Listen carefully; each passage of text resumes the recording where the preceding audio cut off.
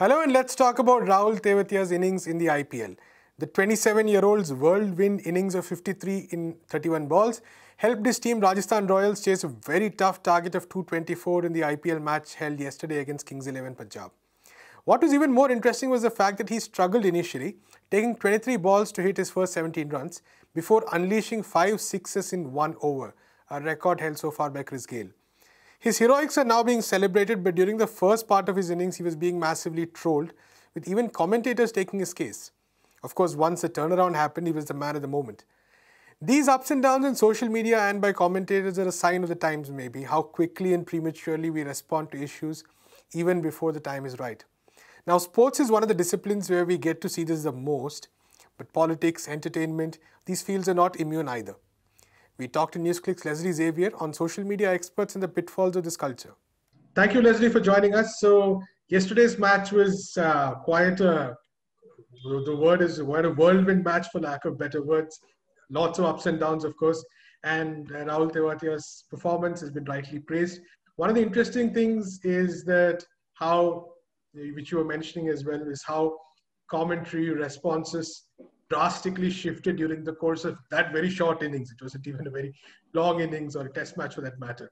And so how do you see, could you just take us through the ups and downs and maybe what it kind of says about fandom itself in today's sport, especially cricket? It's actually not just the fans, it was also the experts who were giving commentary live during the match.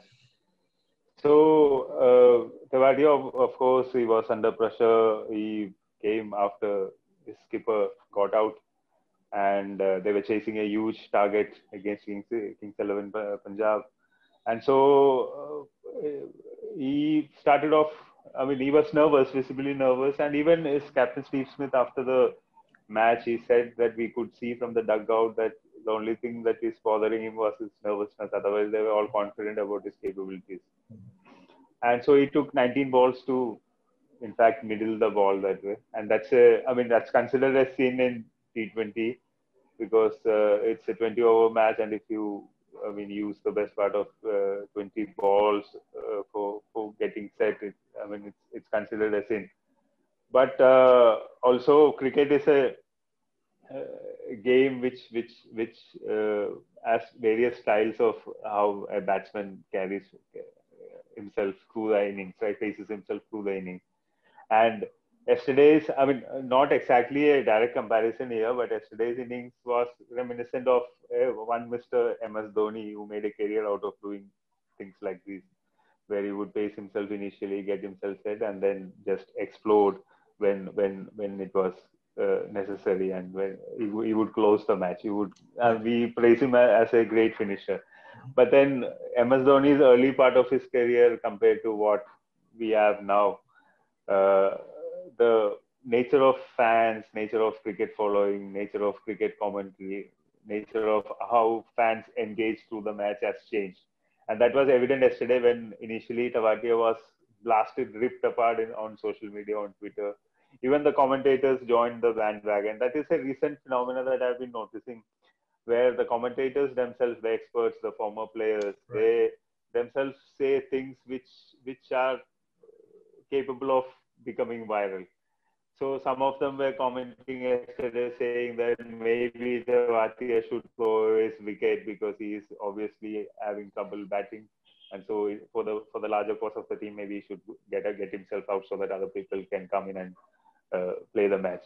And then the same commentators later in the match, when he exploded and when he ensured that his side won, they started praising him, saying that that's a brilliant turnaround. He played really well the latter half of his. So the whole episode which played out yesterday, it's beyond that sports fandom and how sports fans behave. It's also indicative of how things are at present as far as social media commentary and everything is concerned. So we have a lot of experts on social media, experts who hardly understand what exactly is happening on the playing field, in the society, on the political realm, in any matter for that environment.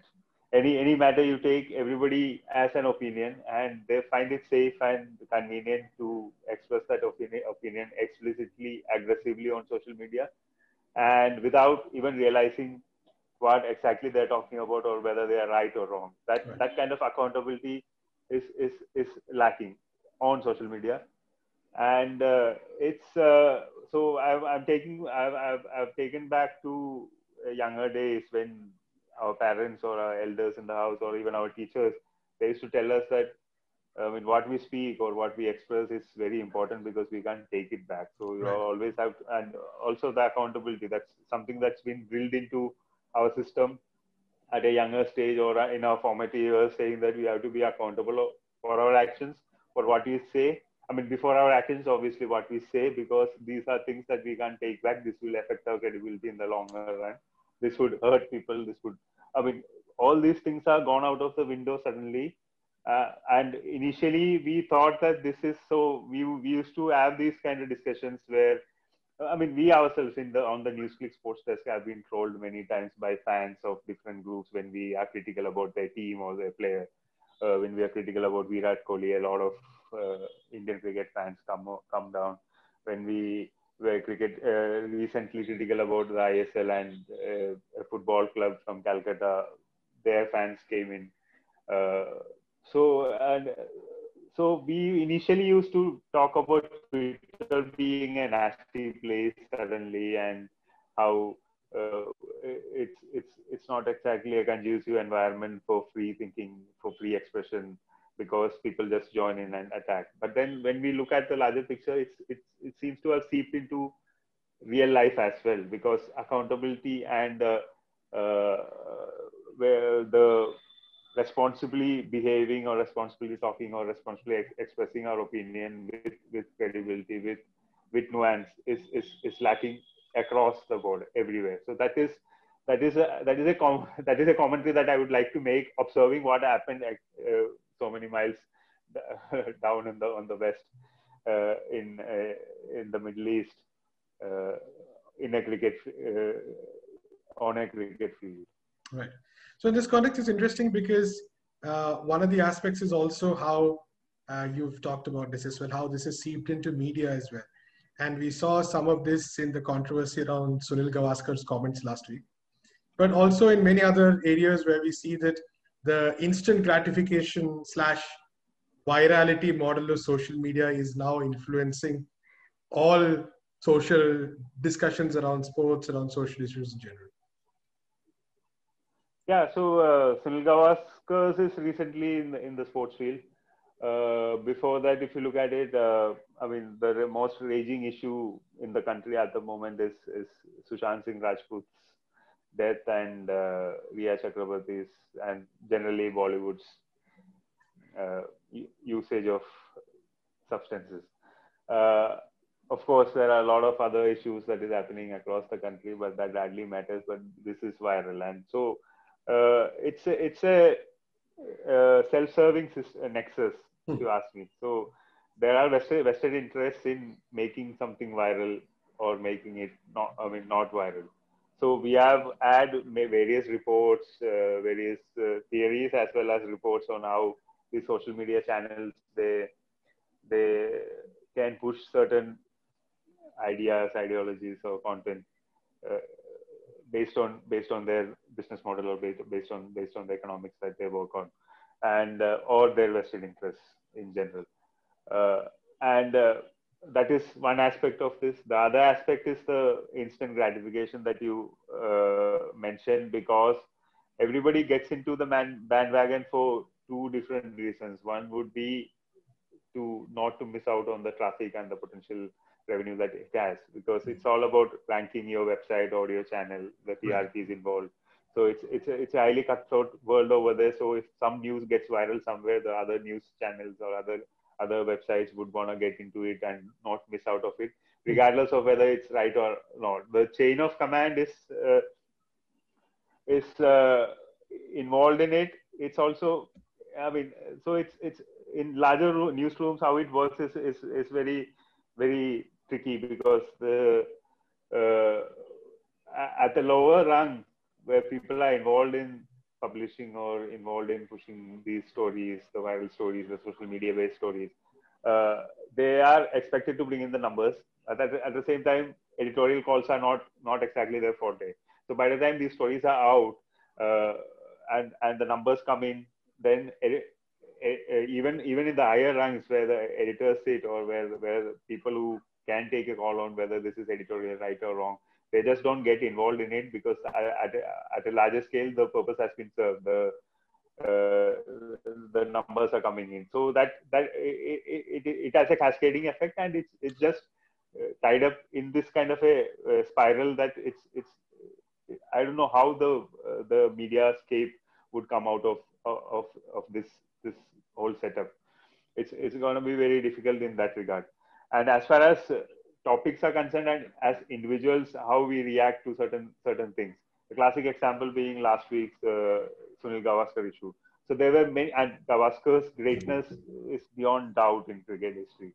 And he mentioned something which, I mean, as an observer, I feel that he was referring to Virat Kohli's another viral video where he was playing cricket with Anushka Sharma on his in his house premises, and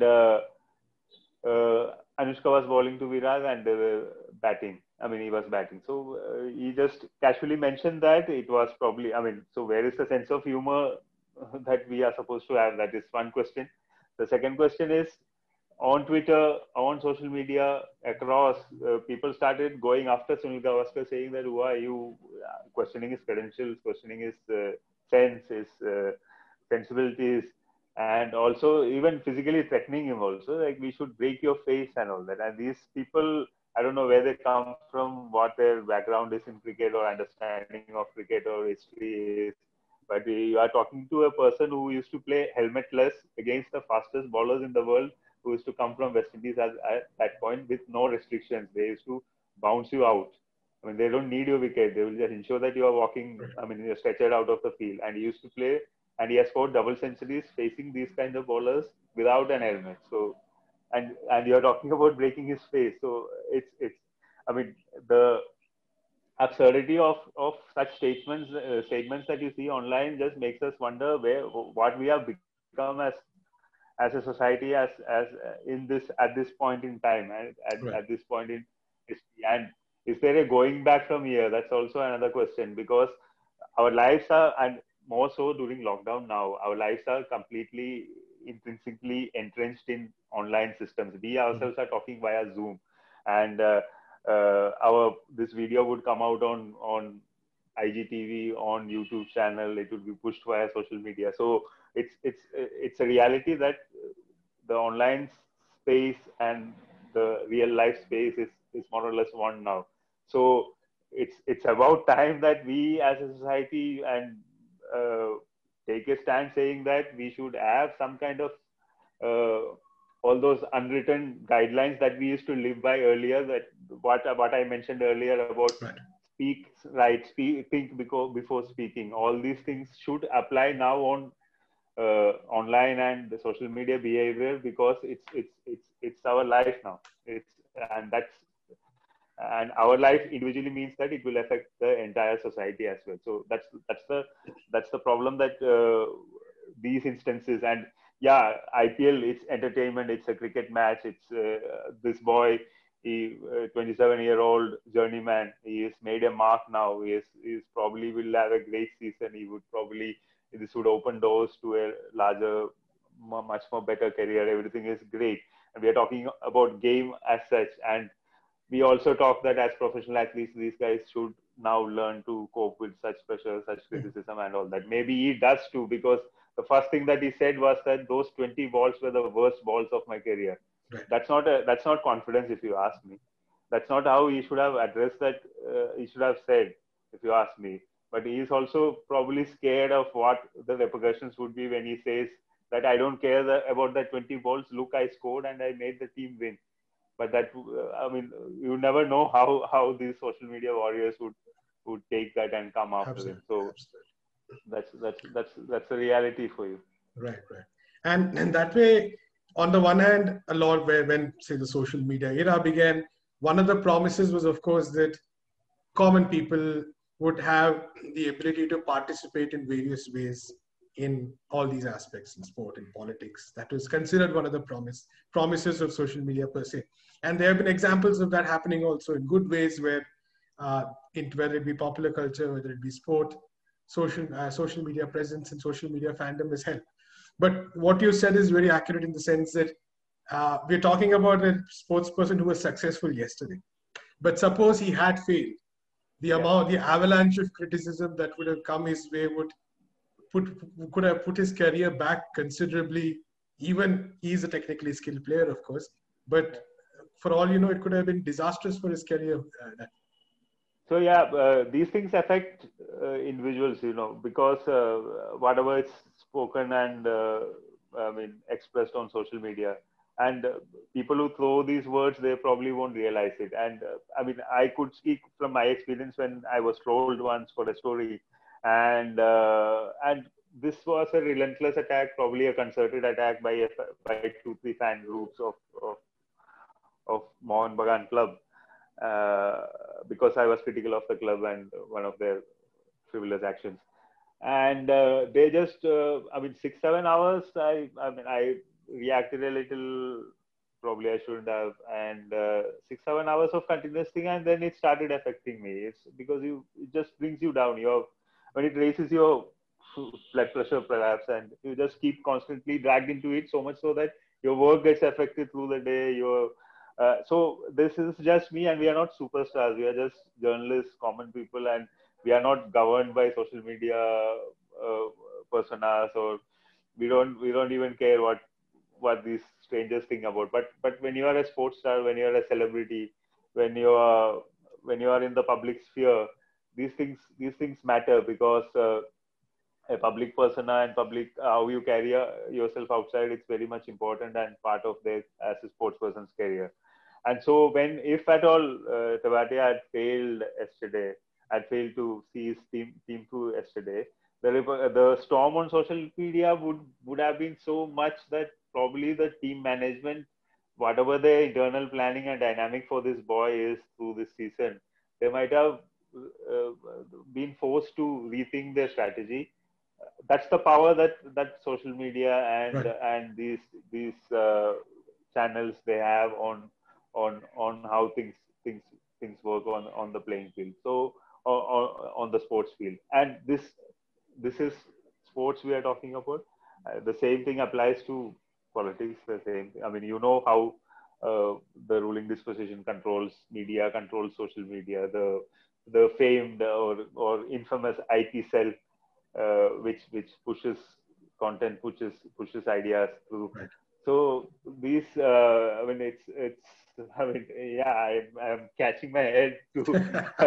It's I don't know where this is gonna lead. It's an evolving process. So when you mentioned that when the social media entire ecosystem started, the latter part of last decade, and the promise was, of course, world getting smaller, you getting in touch with people, getting to understand what other people are doing. And then I feel that gradually down the road, so Twitter, when we got into Twitter initially, everybody looks back, the initial Twitterites, they look back saying that it was such a happy place, so much of interactions, so much of positive interactions, so much of exchange of ideas. Then slowly news happened, but that was also fine. You get news through Twitter, and then suddenly things changed. I don't know whether you can't directly. It's a mix of a lot of factors. You can't directly correlate it by saying that. Of course, that is also a factor, a big factor. Capitalism happened on social media. It's a big factor because money started getting into it. So these guys realized, for instance, Facebook realized that they could make money by ensuring some content is pushed and some content is not. So that happened. And on the other side, freedom and liberty we talk about, right? And there is this, one of the basic, the founding tenets of liberty is that it should be exercised with responsibility. Right. So that was, I mean, that those kind of rules are missing on social media. It's like a wild world out there. So this is an evolutionary process for sure, because everywhere society, whenever, or civilizations, whenever it has been formed, these kind of evolutionary things have happened on in the real world, and historically when we look back at it. And now in history, the real world is virtual that way. It's a mix of everything, and maybe it will take some years for it to uh, clear itself and get those ideas right.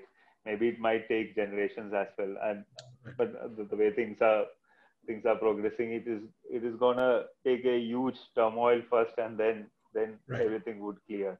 Right. I guess that I guess in history that we are heading towards that kind of. I mean, I don't know whether I'm going ahead a little and calling it, but I think it would be a revolution. It needs a revolution for things to be reined in and settled in, Absolutely. And we get our bearings right. Right. Thank you so much, Leslie, for talking to us. That's all we have time for today. We'll be back tomorrow with more news from the country and the world. Until then, keep watching Newsclick.